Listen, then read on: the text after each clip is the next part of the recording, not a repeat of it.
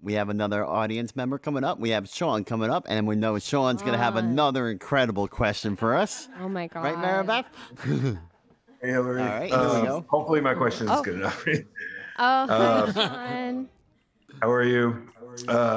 So what was the inspiration led you to becoming a cartoonist? I know you kind of touched on it just a minute ago, but like what was really the main... What was it? Okay, so yeah, to go also back. So my grandfather was golfing buddies with Charles Schultz, the creator of Snoopy and Peanuts.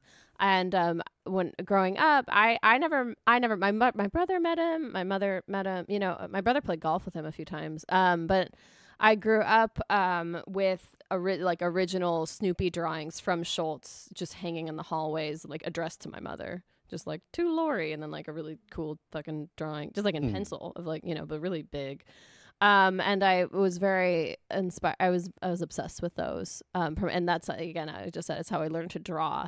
And I thought that Snoopy was like the fun, and Snoopy could dance too. What a cool dog, right? And I love dancing too. That was like the other thing. I tap danced for about 10 years. Nice. And I got tired. No, that's a dad joke, you know.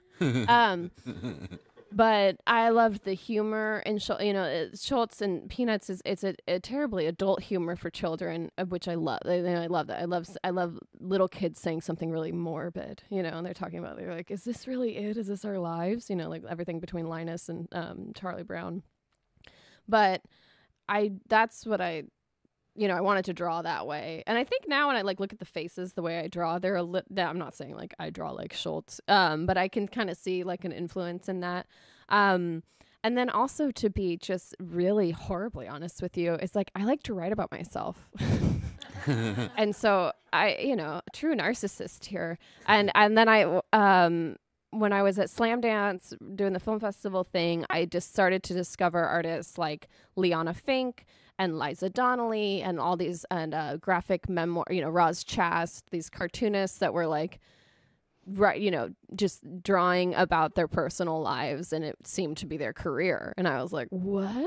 Me too. And at the time I had also been working at the Moth radio hour, and I got really into sort of like personal narrative storytelling, documentary type stuff. And for me, I was like, I could channel it into drawing, and that's what sort of just like became my cartoon life, basically. That's cool.